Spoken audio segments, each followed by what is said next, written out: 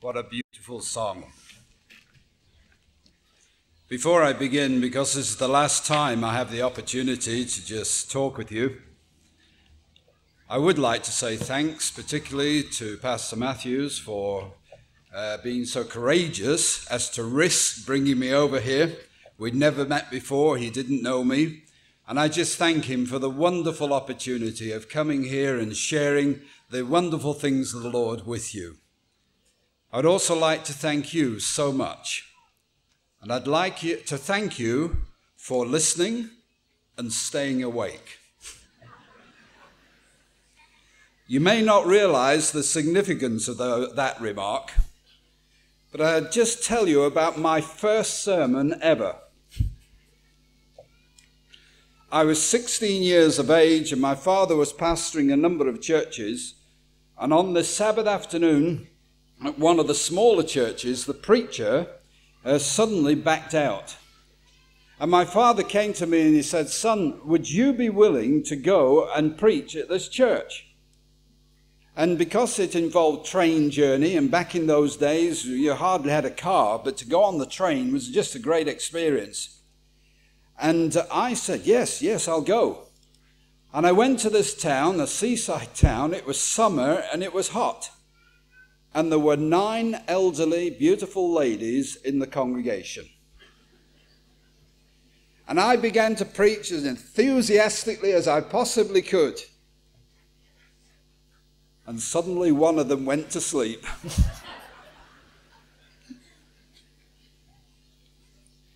Then the next one.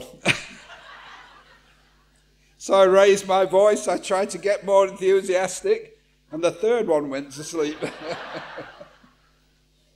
And I did everything I could. And 4th, 5th, 6th, 7th, every one of them went to sleep.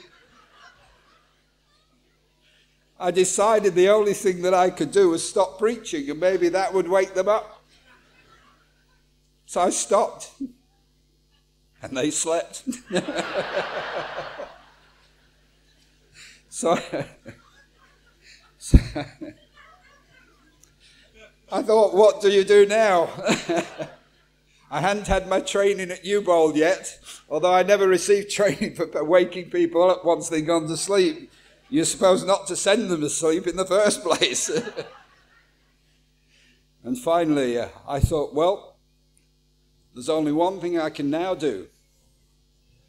I'll get the train and go home. And I left. It was a naughty thing to do.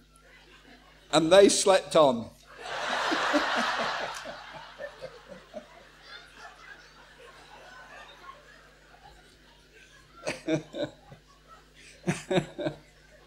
And to this day, I have no idea what happened.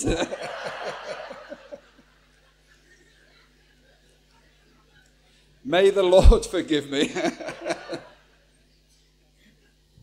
Therefore, my remark, thank you for staying awake during this series. Let's pray. Our gracious Father, we thank you so much for Jesus. We thank you for the fellowship that we've been able to share together this week, and the joy of being united in the things of God and in the things of Christ. Thank you for sending your Holy Spirit. May we, as we talk together this Sabbath day, be wonderfully blessed by the presence of your Holy Spirit, and may Jesus' name be held high. We pray for Jesus' sake. Amen. Some months ago, I was driving along in my car, and as I was driving along in my car, as we do, I turned on the radio. But I wasn't particularly interested, I wasn't particularly listening, I was thinking about something, when suddenly I heard something that just caught my attention. What the announcer said was there was going to be a professor of English who will now talk about the English language. And so I sort of listened. And as the professor talked, I was only half listening. He talked about the language, he talked about the beauty of words, he talked about the richness of the language. And then he suddenly said something like this: but the language does not find its beauty until a craftsman puts the words together, and suddenly in that moment of inspiration, those words come alive, and it is like dipping words into gold. Words dipped in gold. Suddenly my mind was alive and alert, and I began to think, yes, that's exactly what God's word is all about. Many, many words, but brought together by inspiration, by men and people of God down through the ages. And suddenly the words of Scripture are as though they are words dipped in gold. And I began to think of the words of Scripture that are dipped in gold for me. Text after text, and I'm sure it's the same for you. We are drawn by his loving and tender kindness. The wonderful passages that say, be of good courage and be not afraid. I am with you and will go with you wherever you go. Let not your heart be troubled. Golden words. The Lord is my shepherd. I shall not want. Golden words. If you confess your sins, he is faithful and just to forgive us our sins. Golden words. Ask anything in my name, and I will do it. Golden words. The words of Scripture are so rich and beautiful. It's just like dipping words into gold. I asked myself in the car, which are the most golden words in the whole of Scripture? And for me, there was only one answer then. And it's the answer today for me. For God so loved the world that he gave his only begotten Son, that whosoever believes in him shall not perish, but have everlasting life. These for me are the most golden words in Scripture. These words drive every other passage in Scripture. They drive every theology. They drive every truth. They drive every declaration. They are, for me, the most golden words in the whole of Scripture. For God so loved the world that he gave his only Son. But wait a minute. How can these words be the most golden words in the whole of Scripture? I have 2 sons. Proud of them. Love them. But if I got my son and I sent one of them to a part of the world where I knew when they got there, they were going to be spat upon, they were going to be ridiculed, they were going to be beaten, and finally they were going to be murdered, what sort of father am I to send my son into that situation? Surely if anyone needed to go into that situation, I shouldn't be sending my son, I should be going myself. God so loved the world has actually turned off many people down through the ages. What sort of God are we dealing with where he wants to have sacrifice? He wants to have the shedding of blood. He wants to see his own son a victim of that blood. What sort of God is it that we're dealing with that would send a son into that environment? I believe these critics and these doubters have missed a most profound point that makes these words the most golden words in the whole of Scripture. And to explain that profound point, I'd like to remind you of the Gospel of John, chapter 1 and verse 1. In the beginning was the Word, and the Word was with God, and the Word was God. He was with God in the beginning. Here is the most profound understanding the profound understanding that the Son that came was not only sent by the Father, but the Son who came was God with the Father. In the beginning was the Word, and the Word was both with God, but the Word also was God. In other words, the Son that came from the Father, is equal with the Father in eternal time. In Isaiah chapter 9 and verse 6, we are reminded that Jesus Christ prophesied there, one day when he comes, the Messiah, he will be called the everlasting Father. He will be called the Almighty, because in his true nature, in his nature before he ever came a servant of this world and ever became our Savior, Jesus Christ, the one we know as Son of God, is eternal, divine, and thought it not robbery to grasp equality with the Father. Luke chapter 1 and verse 35 reminds us of something that is very important in this matter. This is the time the angel comes to Mary to announce the birth of Jesus Christ.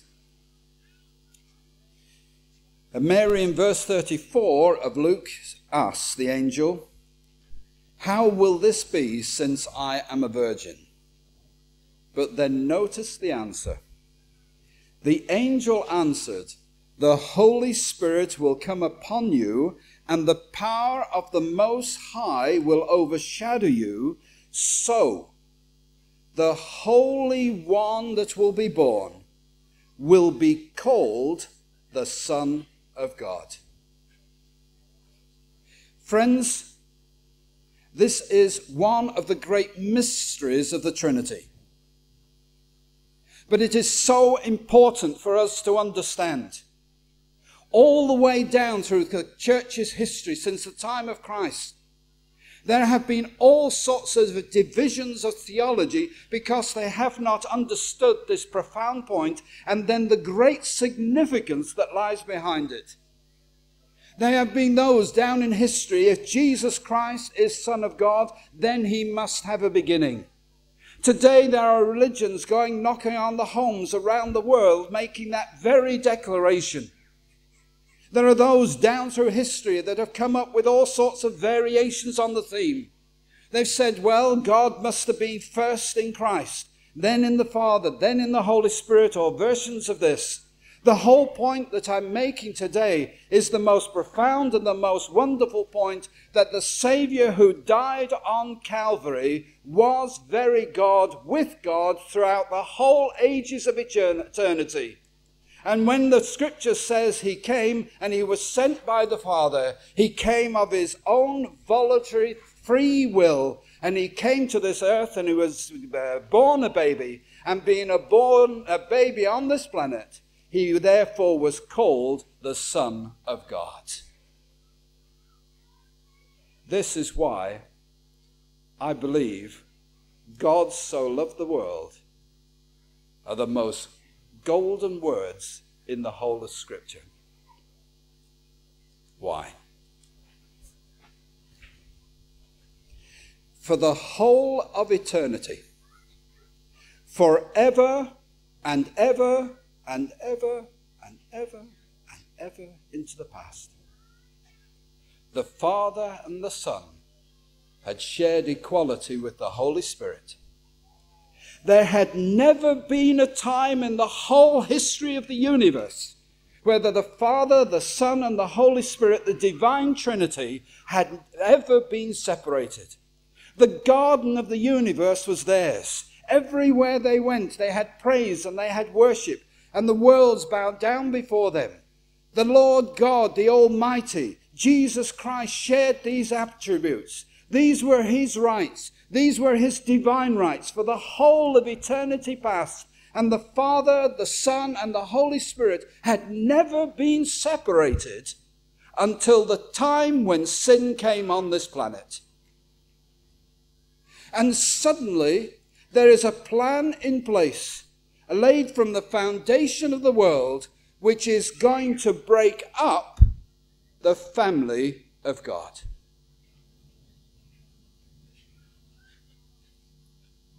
I don't know whether that stuns you.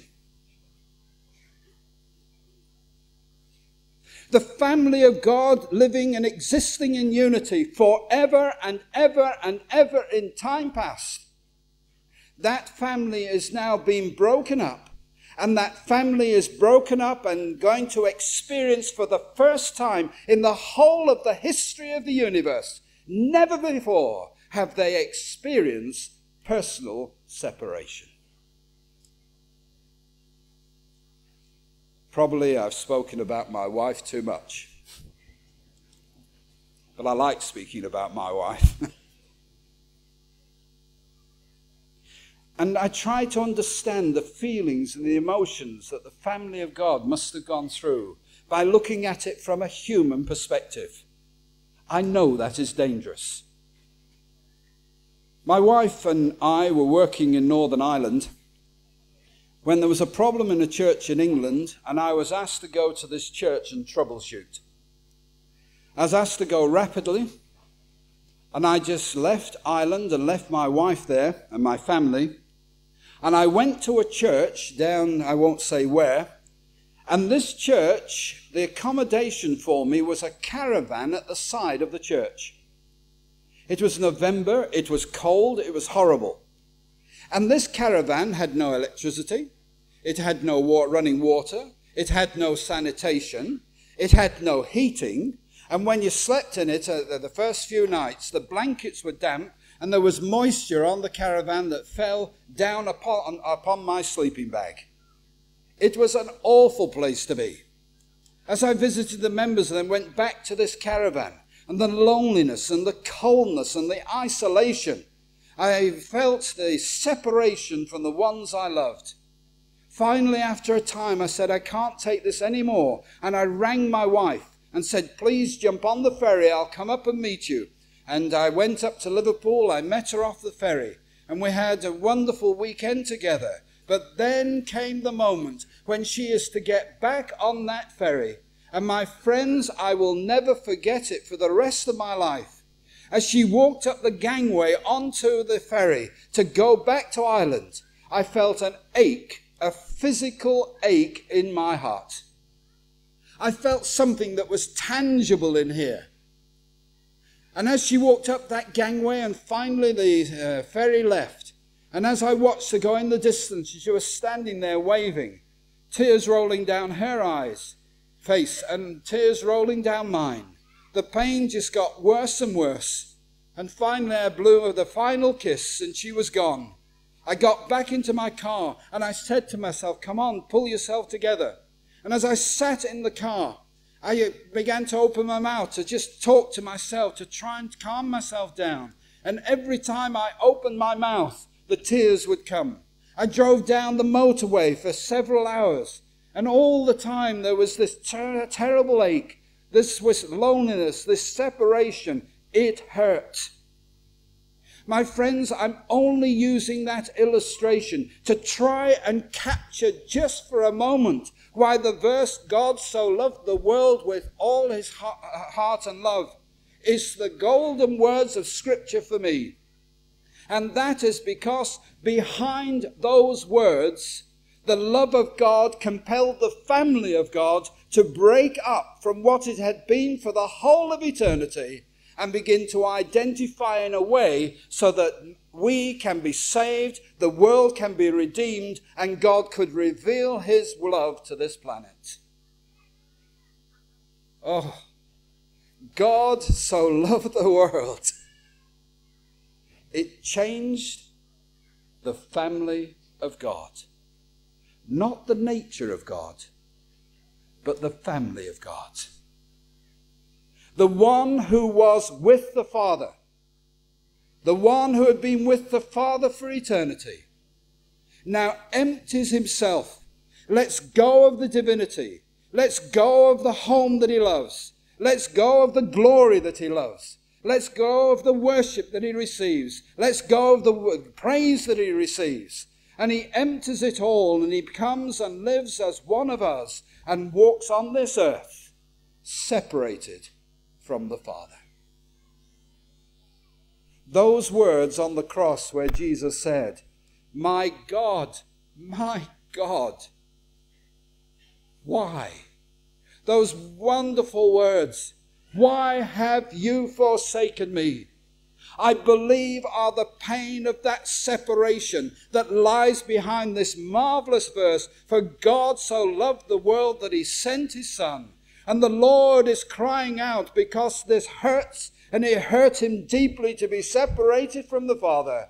But he came, and those words are now for me the most golden words that you can find in the whole of Scripture. It is the greatest love. It is the greatest gift. It's the greatest need, and it is the greatest good. Everything in Scripture is driven by this wonderful, wonderful love that was displayed by the divine family of God. But we haven't finished with that love, because something else happened that the family of God had never experienced before. They now experience separation.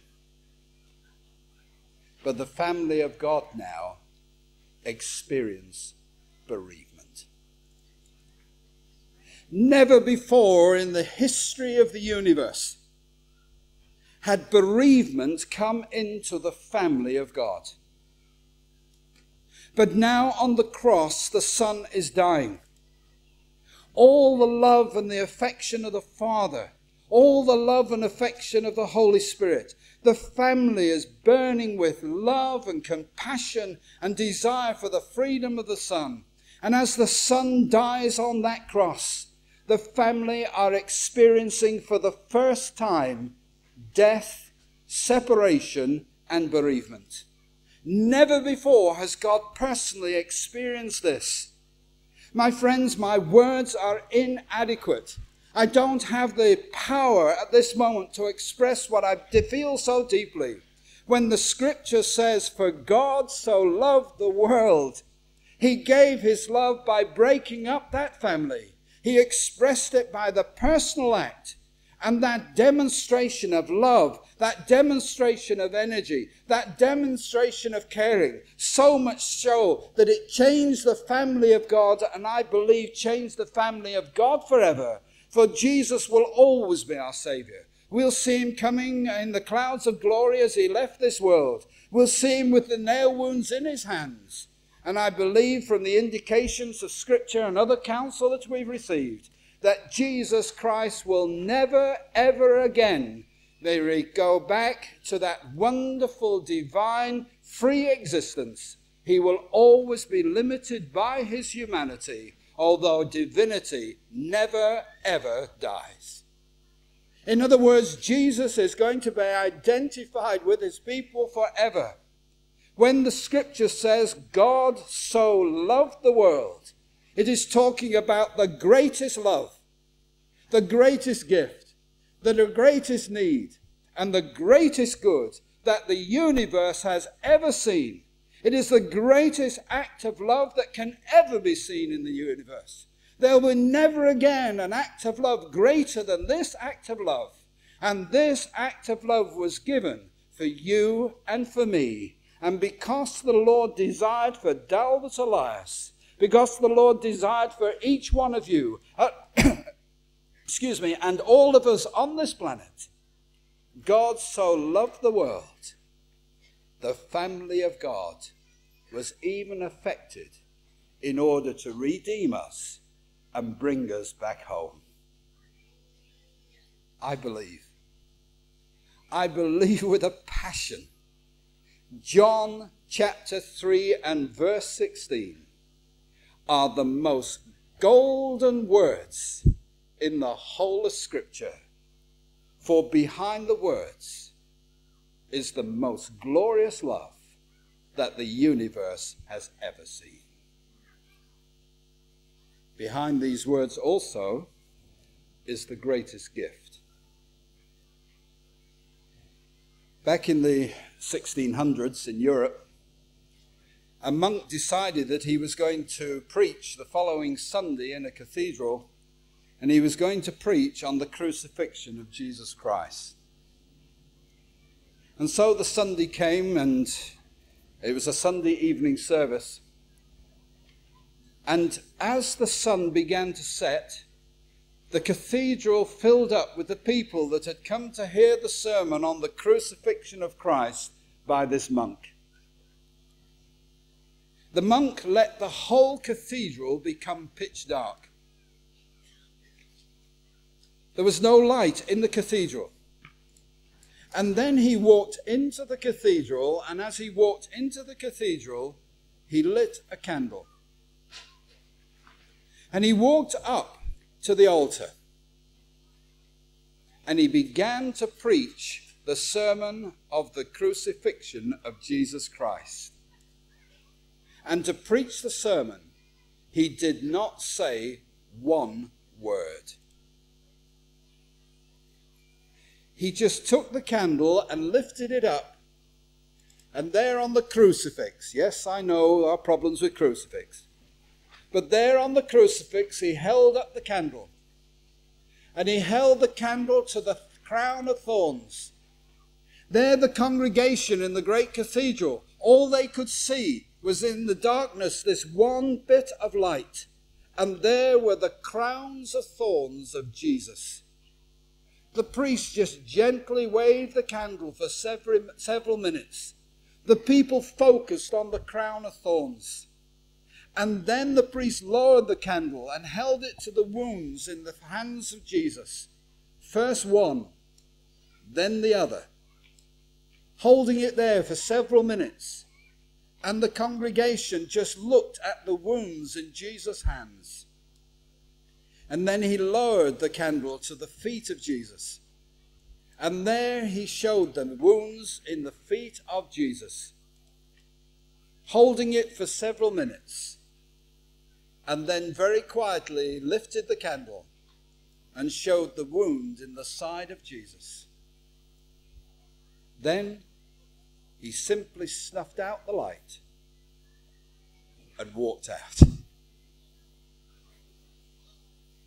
He had preached the sermon, the greatest love and the greatest gift. My friends, as we come to the end of camp meeting, I would like to make a plea with you. We have met together and we have fellowshiped together to be united in the Lord Jesus Christ. We've been fellowshipping together to lift Christ high. We've been united in the Lord. We've been united in the risen Lord. We've been united in Christ our Saviour.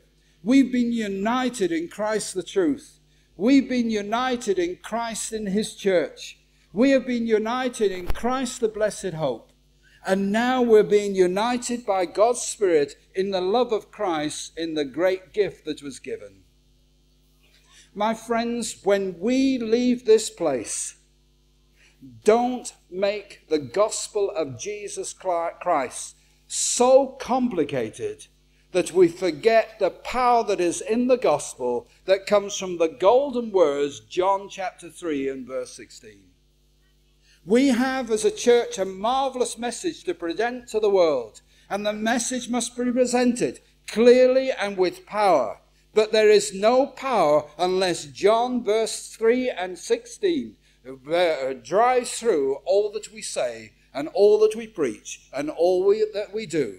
For this and these are the most golden words in the whole of Scripture.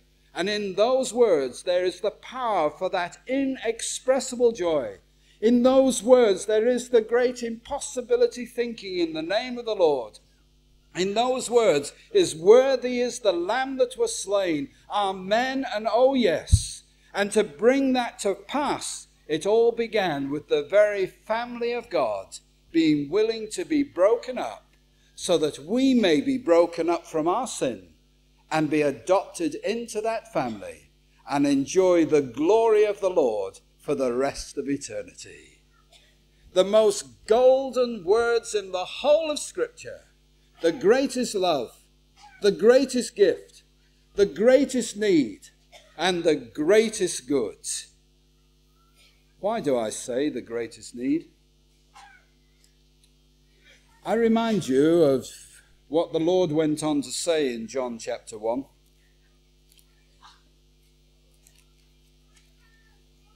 Chapter 3, I beg your pardon, chapter 3 and verse 16. After he said, "For God so loved the world," the Lord made a very beautiful statement. And he said, "Whoever believes in him is not condemned.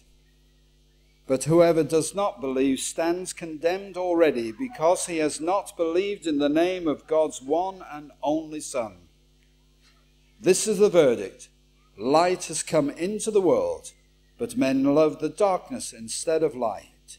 But whoever believes by the truth comes to the light, so that it may be seen plainly what he has done has been done through God." I don't know if you're like me,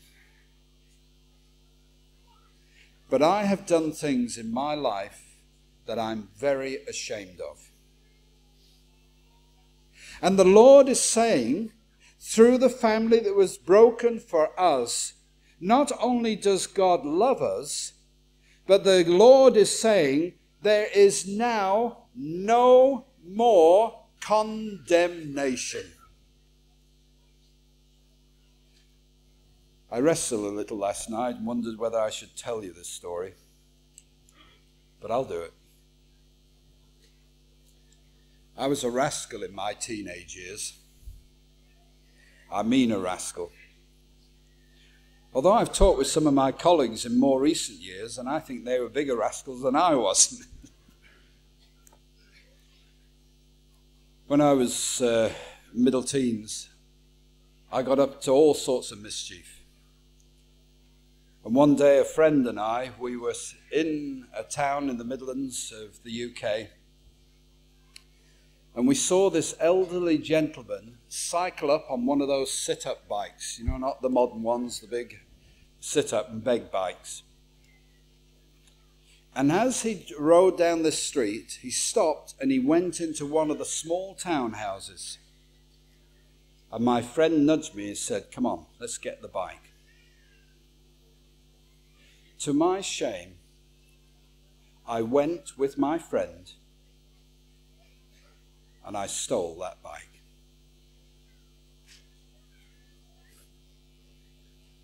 My friends, right now I could cry. How could I possibly do such a thing? Elderly gentleman. Probably he could not afford a new bike. It was an old bike even in those days. And this elderly gentleman would come out of his house and he would look for his bike and it's gone. And it was probably his only means of transport. And my friend and I, we took that bike. I have fallen before the Lord since, and I've asked the Lord to forgive me. If I could possibly go back and hand that bike back to him. If I could recompense this man, he's dead, I'm sure now. If I could do something to put this act right, it still haunts me in my mind. I'm ashamed. I feel that I've done a very horrible thing. And every time I think of it, I'm driven to despair. What a terrible thing to do to an elderly gentleman. And I'm totally ashamed of myself. But all I can go is to this God of love. This God who allowed the family of God to be broken up. And I can just lose myself in these golden words. And as I lose myself in these golden words, I can find the forgiveness for my sin. Still I'm ashamed. But I believe that there is now no condemnation for what I have done. I have been forgiven. I am free. My heart and my conscience still smite me. But I cling on in faith in the Lord Jesus Christ. The golden words of John 3:16 and the verses that follow. We are told that there is no more condemnation. The people of God are free.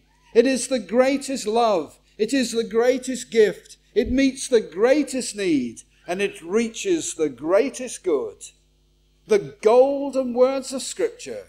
The most golden words of the whole of Scripture are these wonderful passages. And these are the words I'd like to leave ringing in your heart as we come to the end of this camp meeting, as far as my preaching with you is concerned. Let me finish with one incident that I consider very beautiful.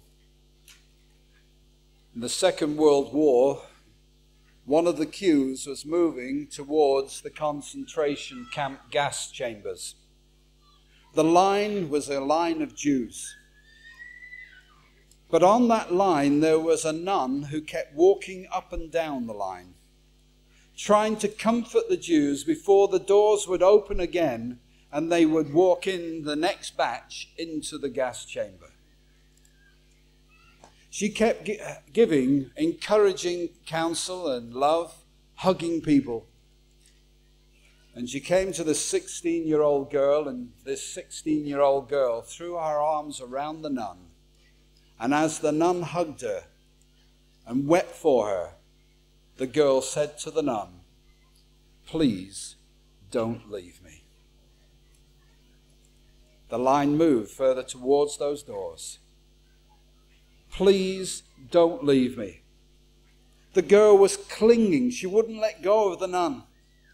The nun is now free to walk away.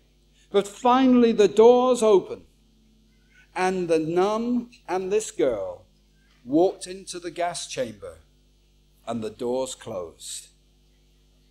We don't know, of course, what happened in that chamber, but I'm certain that that girl kept clinging to the nun, who was her savior of that moment, helping her go through this terrible experience. My friends, I believe with a passion in the Sabbath day. I believe with a passion all the fundamental teachings of the Seventh-day Adventist Church. I believe with a passion that when Christ is at the center of all these teachings come alive, and they sing to us of the glory of the Lamb that was slain from the foundation of the world. But the greatest truth, the most wonderful truth, the truth that brings alive every other truth in Scripture, is to be found in these golden words of John chapter 3 and verse 16.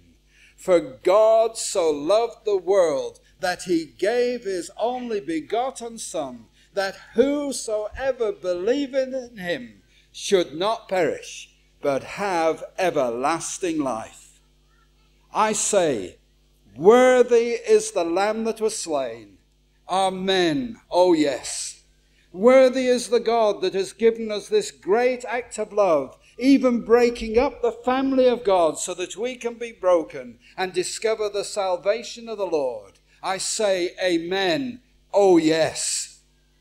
I say oh amen to the marvelous expression of the golden thought and the golden words and the golden gift, which is the greatest love, the greatest gift, the greatest good, and the greatest need that the universe has ever seen and can ever see.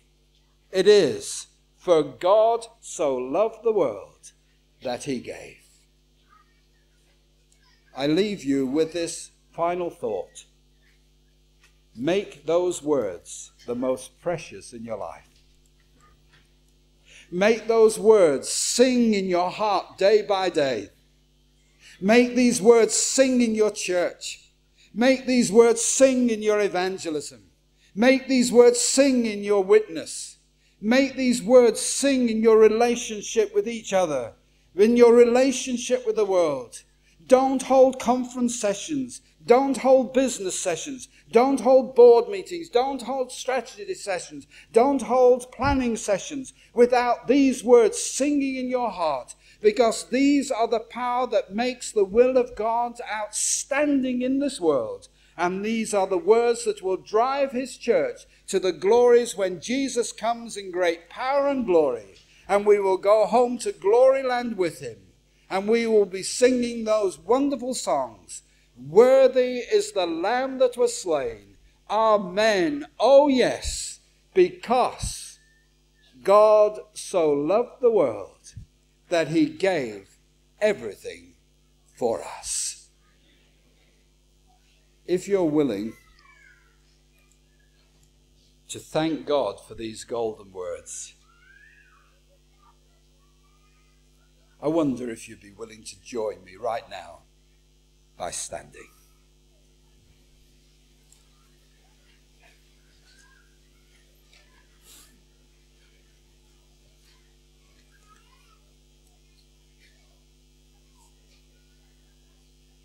What a beautiful thing to see the people of God standing before the throne of God. And we are saying, we thank you for the golden words, the love of which there is no greater expression than we find in John chapter 3 and verse 16. Would you be willing to pray with me now as we thank God for these words and we say goodbye to each other on this glorious, wonderful thought? Would you bow your heads and pray? Our gracious Heavenly Father, I find it so deeply moving to see my brothers and sisters who I've come to love standing in this place saying thank you for the love of God in Jesus. Oh, gracious Father, may each one of us be right with you. May we know the salvation of the Lord. And if we are away from the Lord, if there is a barrier, if sin is getting in the way, discouragement, if anger, if we see hypocrisy in others, if there are tensions in the church or in our lives, if there are difficulties in our workplace, or we've just come to the place we've had enough, oh gracious God, help us to look behind the words of John 3:16 and see the family in heaven that was willing to experience separation for the first time and experience bereavement for the first time, so that we could come to Christ and be part of the family of God. Gracious God, may these golden words unite us today and forevermore. In Jesus' name we pray. Amen. Oh, yes.